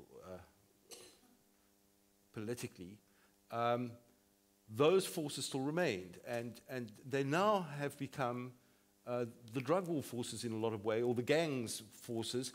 And there was an example the other day which shocked me of a case in Manenberg where they fenced off the whole area, basically. They went in at 4 o'clock in the morning. They raided 27 houses in that area. Nobody could go in or out, including the people on their way to work. And the net result was 26,000 rand in cash, 50-something grams of cannabis, and a firearm in the possession of the licensed owner, which, I'm sorry, I don't know why you need to report that. And when they interviewed members of the community, they were saying, no, it's okay, because they were looking for drugs. Is that the thing in the UK? And we also know in the UK, Release did that survey, that more black people in the UK are searched than any other group. Yeah, I mean, what you're talking about there, there's an interesting comparison with the old school policing. Now, when I was trained back in 1989 in uniform by my tutor, he was very old school and British in his outlook, and he says, whatever we do, we treat everyone with respect, everybody. And so we did all sorts of work. We arrested people for theft, and one day we got a warrant, a Theft Act warrant, to go into somebody's home to gather evidence for a robbery. Now, basically, this offender had gone into this off license, and he'd used a baseball bat and wearing a motorcycle helmet. So, violent crime to threaten someone to get the money. And he said to me, "I don't see any need to smash the door down here. We just knock on the door and ask him to talk to him." So we did. We knocked on the door, explained why we were there, showed him the warrant. He invited us in. He showed us the motorbike helmet and the baseball bat, and we arrested him, and it was all done extremely civilized. And that was basically how I was caught, according to Peel's principles. And so where you have a warrant in the UK for I've even done a firearms warrant where I've knocked on the door in the UK because it was deemed low risk. Now the trouble is, in 1971, we had the Misuse of Drugs Act, this massive war chest of powers which is replicated in most countries. What did you call it, David? The Misuse of Drugs Act? You said it was the worst act since they tried to ban Catholicism or something like that. The Misuse of Drugs Act is bad, but we have a new act. We have a new act in Britain. We now lead the world in oppression of cognitive liberty, because last year on the 27th of May, you can see it's etched in my mind, we brought in an act called the Psychoactive Substances Act, which bans any substance now or forever, evermore to be, that works on the brain other than alcohol, tobacco, and caffeine. Even if it's harmless, even if it's good for you. They're all illegal by default. And that's the act, that's the worst censorship of human choice. Since you'll all remember 1559, when the first Elizabeth Queen, we have the second one now, Elizabeth I, brought in the act that banned the Catholic communion. So we've actually gone to the ultimate extreme now of banning everything that could ever be, just because it might affect how you feel, even if it's good for you. I mean, it's just surreal. I mean, we're living in a complete fanciful world now. But anyway, you carry on your story. Carry on with the story.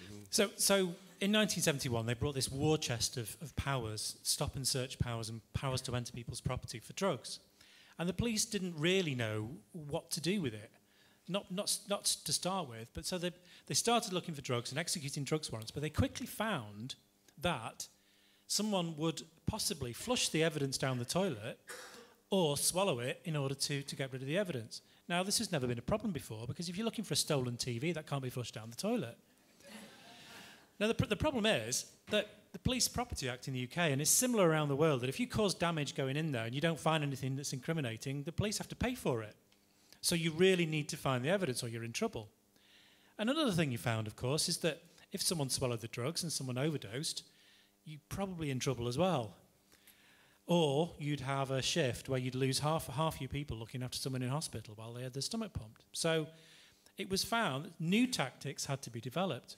And this is developed into the way that it's done now in the UK.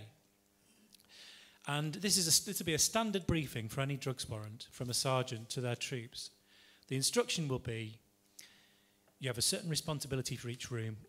You'll go when they're asleep, smash the door in, and then shout and scream. And these words will be used in any briefing. Cause some fear. That's the words that's used to the police. Cause fear, disorientate people, get control of it as fast as possible. Control people by getting them face down on the floor and handcuffed behind the back, and then you shout at the top of your voice that the room is clear. And you get everyone under control so no one can swallow anything, no one can move. Now, that is a peculiar thing, because we are smashing our way into someone's home to terrify them, to protect them from themselves, apparently. But if referring back to the instructions I had from my tutor and Peel's principles, that's a complete perversion of them. It's a complete perversion of the principles of policing. And especially, as you rightly said, Shaun, in the UK, if you're black, you are 6 times more likely to be stop searched in the street for drugs than if you're white. 6 times. If you're stood in the dock in the UK to be sentenced for a drug offence, if you're black, you are 13 times more likely to go to prison than a white person. And if you consider the level of violence which I've just described, which is involved in pursuing that, that is a lot of community damage, that's a lot of damaged people, and that's a lot of traumatized people. Thank you, Neil. I think it brings us back to your multi-criteria analysis. You know, the biggest harm has to be policy to a large degree, and the legal context. Raquel, I know you're amping to come up here, but let's take some questions, and if we can't fit you in tonight, I promise you we'll fit you on Thursday night at this, but maybe the right question will come up, and then we'll bring you up here. So let's open the floor. I'd like to take a couple of questions. Please, these are questions, not manifestos and statements. I've seen 1, 2, 3, 4, 5. Okay, that'll be good. Mike, I'm glad I've got you here. Okay, so if you'd like to make your first question, but I'm going to bring a microphone up to you so that we can capture this. And okay,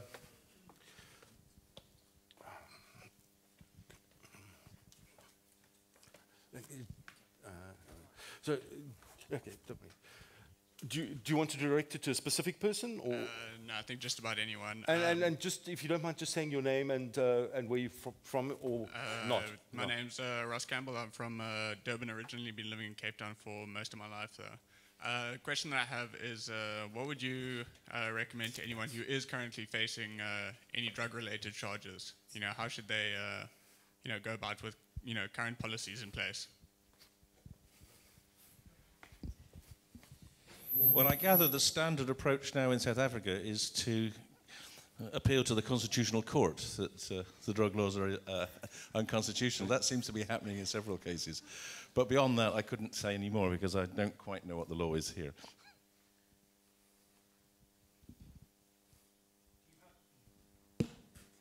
Do you have, when you go to court, do you have police providing expert evidence in court here? Do you know that? So for example, for a police officer to give opinion evidence to say that, oh, this is a scary amount of drugs, he's obviously a dealer. Do you have that? We have that in the UK. You do? Yeah? Well, my advice is always challenge that. Always find a good solicitor and always find a defence expert, because the police system, they're pursuing, they are legally neutral, but in practicalities, it's always an exaggeration, in my view. So that's the little bit of advice I can give that might translate from my country. So, yeah, it's a bit difficult for them to answer directly your question, but yeah, deny. Who was you? Sorry, it's an order of questions. Were you one of the ones that? I have a question. Yeah. Okay, but we were going 1. Who was 2? 2, 3, and then there was 4, and then there was Mike 5. Mike 5, and then we'll see how we go from there. So your question first. Yeah. Question to David Nutt. What are your thoughts on addiction to things other than substances? Here we go. Yeah, and well, clearly that exists. I think it's an interesting phenomenon. It's something we're using in research to deal with the big question, which is, to what extent do any findings that you have when you're studying someone who's had drug addiction, to what extent are those findings related to the chronic use of the drug? And so, for instance, we're studying gamblers, people who have problem gambling, with a view to try to understand what the brain substrates of that dependence might be, because most of these aren't dependent on other drugs. I think so. It's quite a profitable research approach at present, and it's thrown up some quite interesting findings, which suggests that there might be, for instance, endorphin deficiencies in gamblers, which could explain why they only get pleasure from gambling. And we're now rolling that study out to see whether the same is true for people with other addictions. And certainly, we're finding very similar results in alcoholics.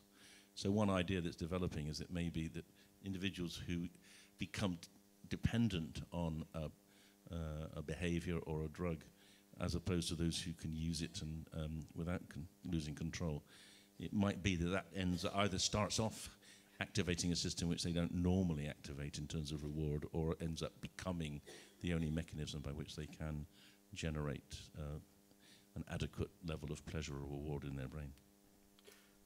Let me just add to that. There was a book written in the early 70s called Love and Addiction. Yes, by Stanton's Stanton book. Peele. Yes. And then he wrote another book called The Meaning of Addiction, others since then. But what he essentially did was he compared love relationships to drug relationships, and made the point that in a way, with many things, it's really not about the drug so much, it's about the relationship. Yeah. And one can have a healthy relationship or a problematic relationship. If you look, for example, at the phenomenon of people falling in love and the phenomenon of falling in love with a drug, not all that different.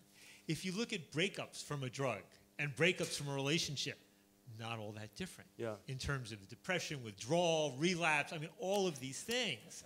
And then the broader point of it was, of course, it's not, if you look at gambling, right? If you look what happens to the human body for compulsive gamblers and for compulsive cocaine users, remarkably similar, right? Yeah. And that drugs have certain properties, but in a way, all sorts of activity. The pursuit of money, for some people, is a massive addiction. For some people, they get addicted to running, where if they don't run for a day, they go through a massive withdrawal, right? I mean, their bodies have been wired in this way. So there's this sense, and you know, as Shaun was saying before, it's not like some drugs are safe and some drugs are dangerous. I have a positive relationship with marijuana, but I have people close to me who have a terrible relationship with marijuana, who lose perspective, a problem, I mean, really devastating. Conversely, there are people with cocaine who are able to use it casually, recreationally, or heroin, you know, for a lifetime without ever having a problem. They see the net benefit in their life with good reason, and other people for whom it's devastating. And the same thing can be true of so many other types of relationship, to money, to work, to people, to gambling, to sports, to whatever it might be. And so I think this kind of, what was the word called? Pharmacocentrism. Yeah. Right? The overemphasizing of the role of the drug in all this, it really helps to step back and put this into a broader context. So, even that's very interesting. I gave the keynote address at the National Responsible Gambling last year, and I spoke a lot about that. And what I find quite interesting is that casinos try and create an environment that makes you dependent, but just not too dependent on the gambling. They try and create that. There was this difference. I look, you know, sometimes I look at the European model of casino regulation and the U.S. model, right? And my sense, and maybe this is not fully accurate, right, was that if you look in the U.K. to some extent, or the Netherlands, other places where they legally regulate gambling, it's really about trying to oftentimes put on regulations to restrict the ability to which casinos or lotteries can appeal to the addictive element or the addictive compulsion, right? And then using the tax revenues to support those people who do. In the U.S. context, we don't really have a middle ground, right? We either prohibit something and arrest people or throw in the black market, or we make it legal, and in which case we have casinos open 24/7 with women serving alcohol in short skirts and all this sort of stuff, or we do government-sponsored lottos where they do advertisements on the sides of buses specifically designed to appeal to compulsive gambling types of personalities, right? Yeah. So it is a question about responsible regulation and how you're going to handle this. What was very interesting for me was at the end of the talk, the one woman said, she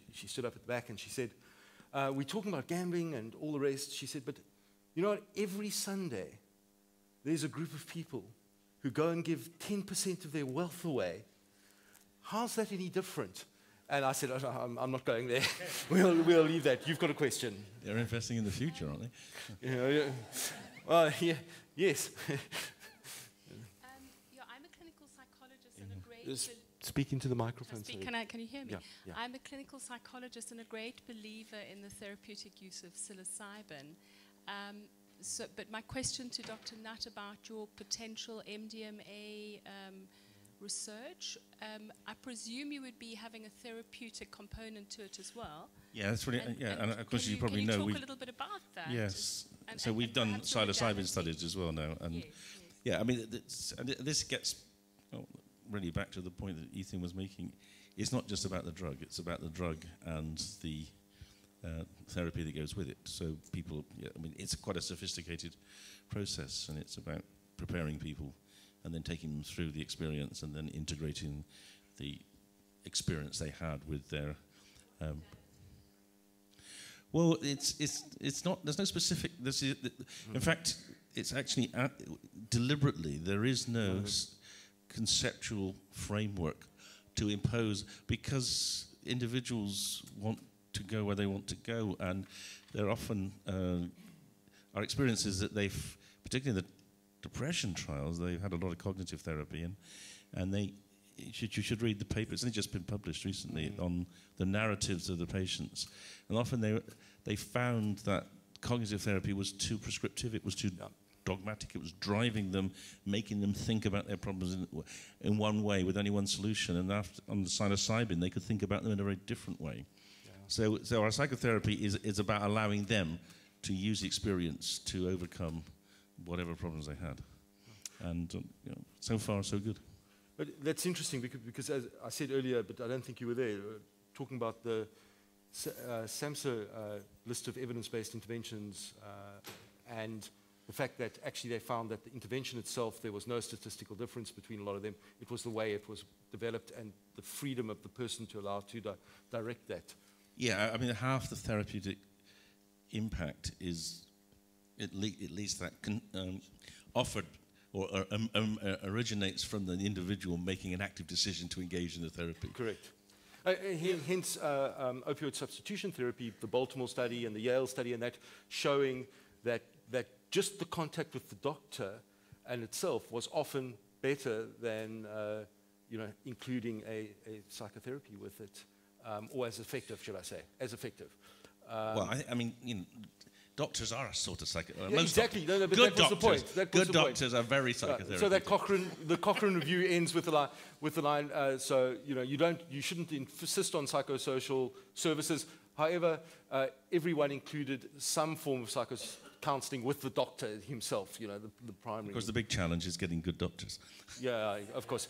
But you want to say something, Ethan, and then we'll go to Matt. You raised the interesting question about the use of psilocybin, which is in mushrooms, or MDMA or LSD, and there, back in the 50s and 60s, there was some research done in the U.S. and elsewhere about these benefits, and there was some really interesting findings. And then when LSD became the drug of the counterculture, all of this stuff was basically banned for 30, 40 years. And now it's come back because of organizations in the U.S. like Hefter Society and MAPS, the Multidisciplinary Association of Psychedelic Studies, the Beckley Foundation in England, individual researchers in Switzerland, and a range of other places. But, I mean, what's happening with some of this research in terms of the use of psychedelics, and then MDMA is not a psychedelic because you don't see hallucinations. It is an empathogen, right? It is a heart-opening drug. It is that the findings in terms of dealing with things like fear of dying, with PTSD, with trauma, with a range of other illnesses, in terms of how one deals, the findings are absolutely extraordinary. And you have hard scientists, right? People who have, earned their reputations looking at a variety of other drugs, who are now having this problem because they want to keep sounding like hard scientists, but their results are being so outstanding that it's hard to sound something like other than a true believer, even though they're speaking as scientists. For some of you, I don't know how many of you have heard of the food writer, Michael Pollan. He's a very well-known American writer. He wrote the book, The Omnivore's Dilemma. He's got a book that's going to come out next year on psychedelics in medicine, which I think is really going to open up the discussion in a big way. But it's at the same time important to understand that there can be a significant value added in using the psychedelics in a therapeutic way with a trained therapist. Right, it increases the likelihood that the experiment, that the intervention will go well, that the people won't have a bad trip, that they'll have a positive outcome. Yet at the same time, we have to not forget that millions of people around the world throughout history have experienced very substantial benefits in their lives without any therapist or physician being involved. I made the reference before to the Native American church, the Aboriginal group in the U.S. that uses peyote in its ceremonies. Some of you may be familiar with the use of ayahuasca, either in its traditional uses in Latin America or now being used much more. I'm sure there are ayahuasca ceremonies going on in South Africa in different places, probably this weekend and most every other weekend, right, with either traditional shamans and others. So there really is remarkable evidence about, and it's not that these things are risk-free. right? Because there are people who do wildly stupid things and jump off buildings and think they can fly. There are people who have a vulnerability of mental illness and who can have a break. So, no psychoactive drug, is dangerous for everybody, and nothing is safe for everybody. But it is to say that the benefits of these things cross-culturally and historically have been very, very substantial. I have to, I was just, in doing some reading, coming to South Africa, I was reading about the history of some of the South African drug history. And one was a piece about what happened when 65,000 Chinese indentured workers were imported to the Transvaal to work in mining on the Rand back in the first decade of the last century, right? And some of them came with the opium use. Others had always wanted to use opium, and now they had enough money while they were working in South Africa to do it. And so you have and all of the debates that happened around that. But the other one was a fascinating piece about, what do you call them, the Khoi? The Khoi, that was what the name of one of the Aboriginal groups here. But they're the use of daha, but also something I never heard of kana. And kana is another substance, and the ways in which it was used. And it was a very interesting study that looked at the ways in which these things were used, not just instructive ways, but in sort of positive ways in these cultures as a way of kind of dealing with other tensions and things like that that was actually reinforcing and building. So this tradition of using powerful psychoactive substances. There is in Latin America some tradition of using tobacco in ways that make it sound like psychedelics, using very potent, nicotine-based tobacco in a way that sounds nothing like smoking cigarettes. It sounds more like using magic mushrooms. So, just understanding this history is rich, and it's beginning to be understood and explored in ways now that scientists are really owning and that journalists are beginning to write about in a responsible way. So I think Siegel talks about that in his book Intoxication and the Universal Drive for Altered States. Matt, your question, and then Mike, and then I'm afraid we're going to have to wrap up. Matt. Yeah. Yes, thank you very much for a really fascinating discussion. I was just, as I was listening to you, I was just remembering when I was on the UK delegation to the Commission on Narcotic Drugs as an NGO representative. And in one of the sort of in-between formal discussions, I was having a chance to talk to some of the US professional diplomats. And they were having a discussion with me as a drug user and asking those questions they'd always wanted to ask. And their lack of knowledge was absolutely remarkable. And there was a sort of challenge of them talking very open to me about my ecstasy use, my heroin dependency, and that incredible complexity of drug use, that there isn't a simple, easy answer. Whereas the sort of Nancy Reagan just say no model is so much easier to argue, even if it's complete fallacy. It's just, it's a much easier message to message. And I'm just wondering, from your different perspectives, how you think we as advocates can manage that complexity to be authentic to the science, to genuine to what the research tells us, and at the same time to manage the need to be clear and simple in our messaging as advocates.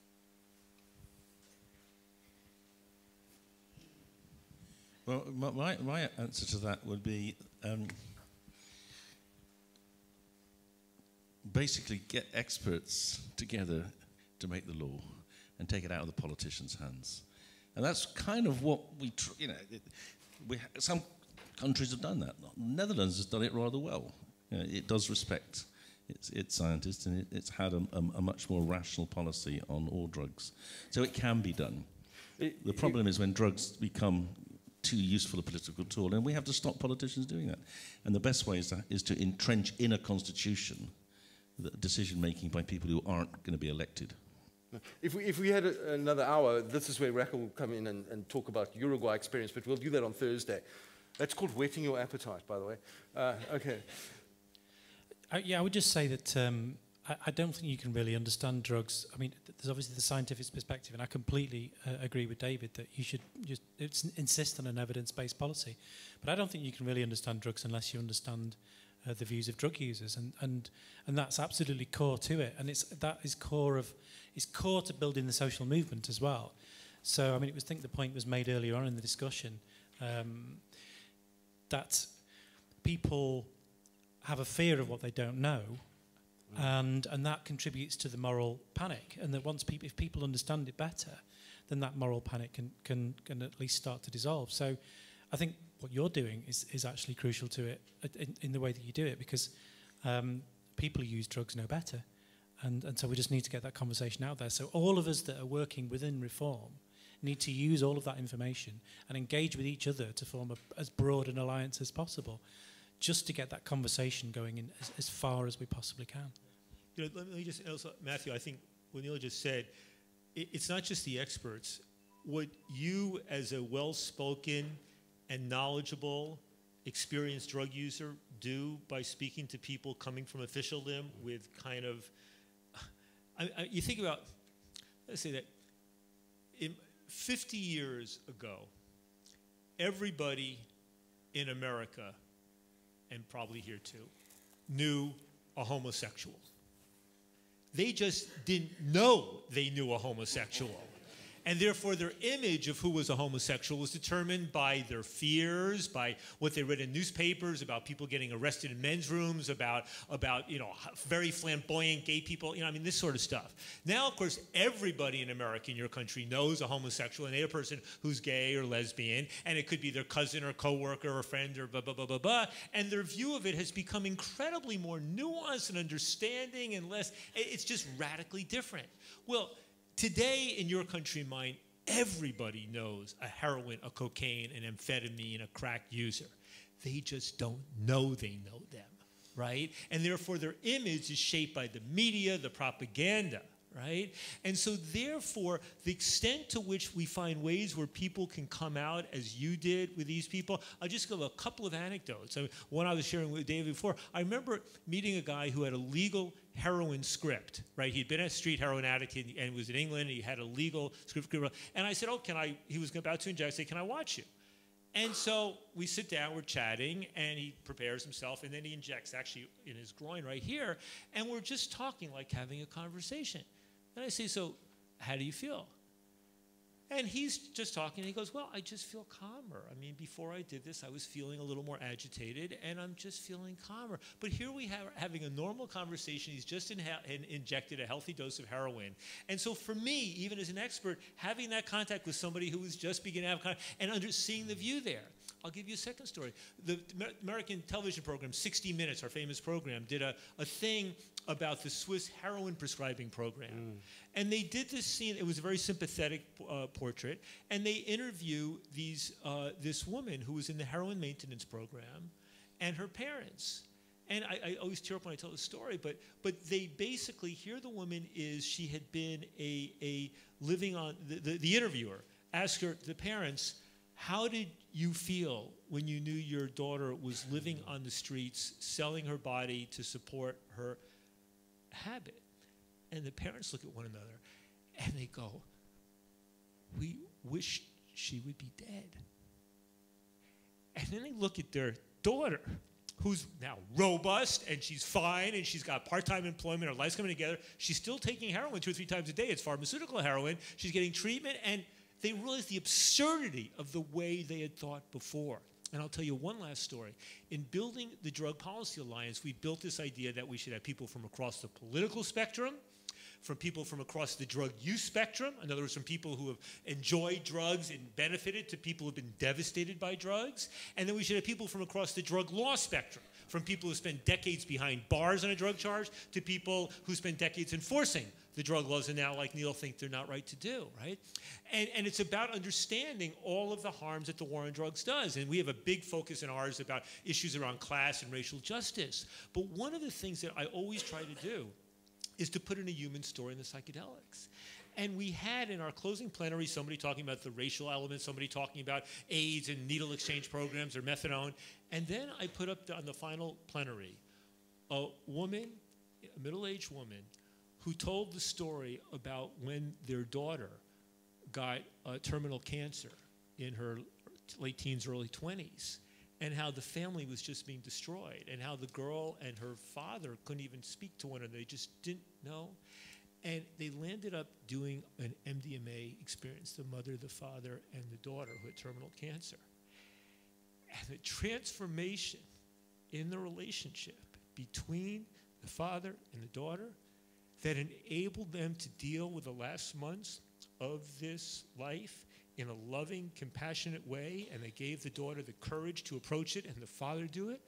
And I remember this thing because half the people in our conference are coming in there because of the racial injustice of the drug war. They didn't know anything about this MDMA thing. And for them to see this other element of about what drugs are about and about the prohibition, this stuff, it's that type of opening up of hearts and minds that's about what building this movement is. Thank you. We'll get to your question now, Mike. It just reminds me as well,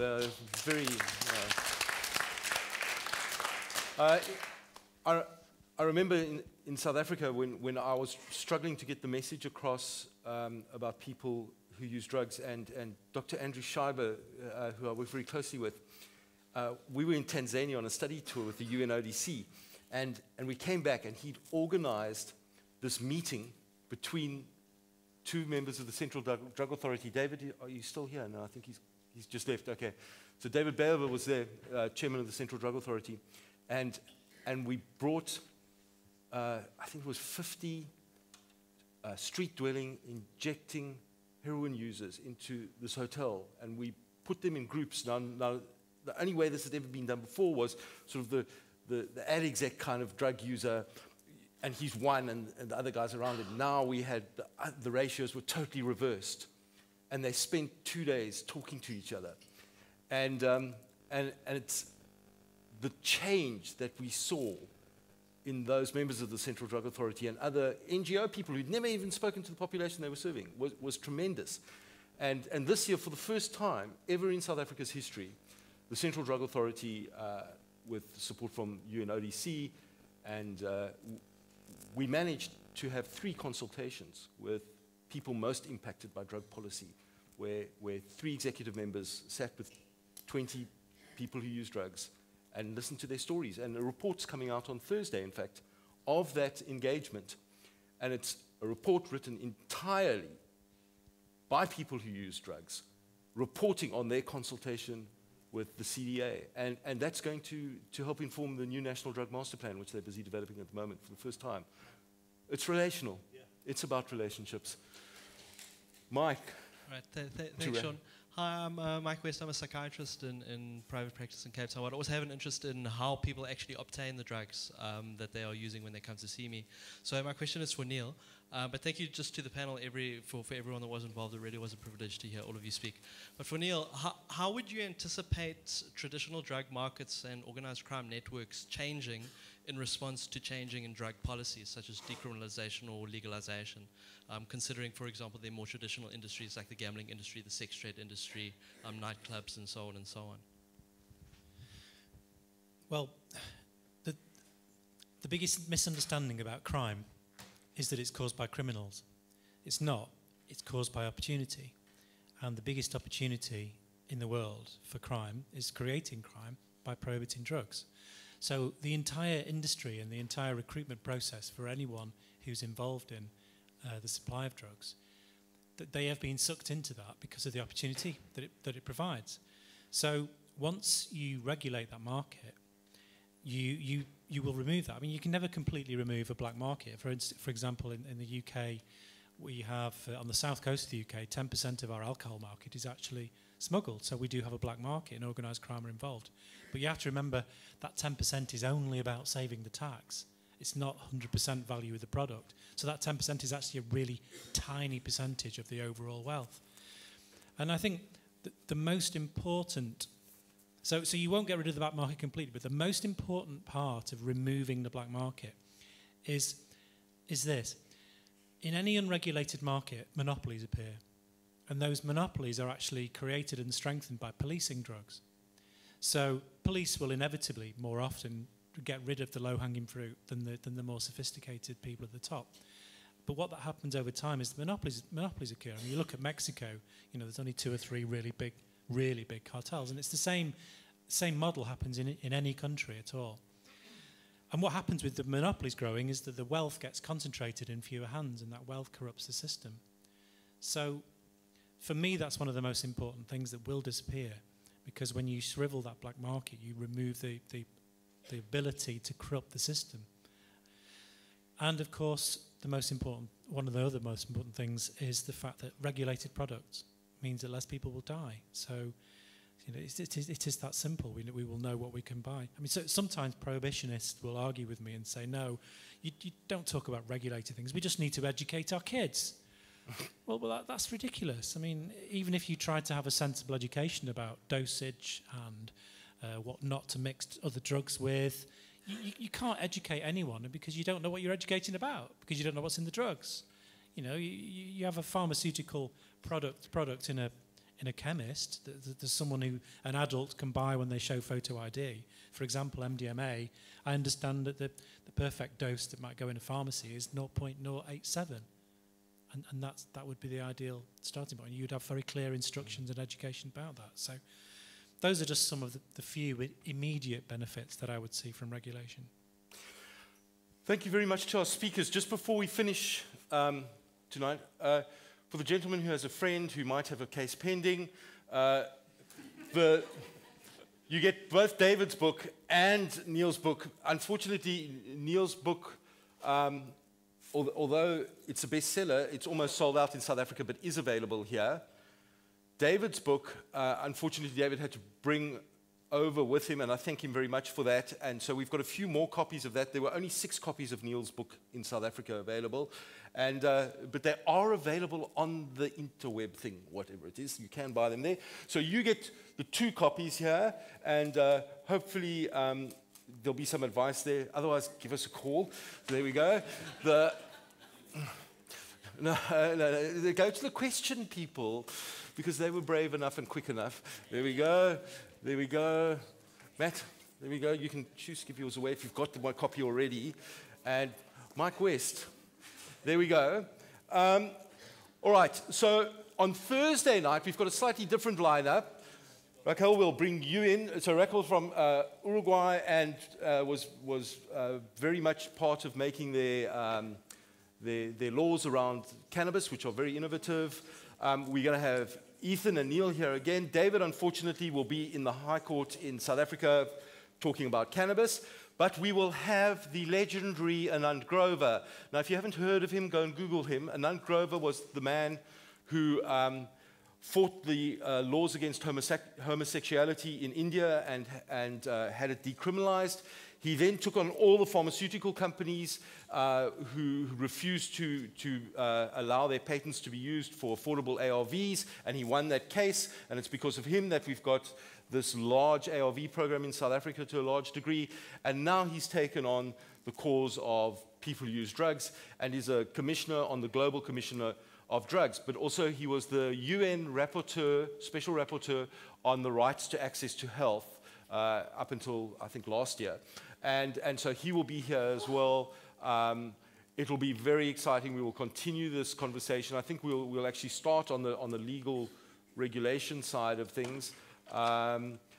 So please join us for that. And remember to keep the conversation about drugs going and keep talking about it, because Judy Chang, who is the executive director of the International Network of People Who Use Drugs, and William Mbiti, who's from Nigeria, and myself were on a radio station the other day, SAFM Africa, and the guy who was interviewing us actually cut the interview shorter. I'm pretty sure he did that because he was just so astounded.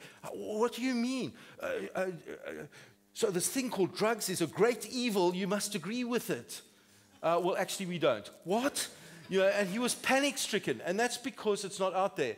Now, I understand the fears within our communities about drugs. I really do. I've worked in Lavender Hill, and I've seen some of the devastation. But at the end of the day, it's because of our policies that we are suffering this devastation.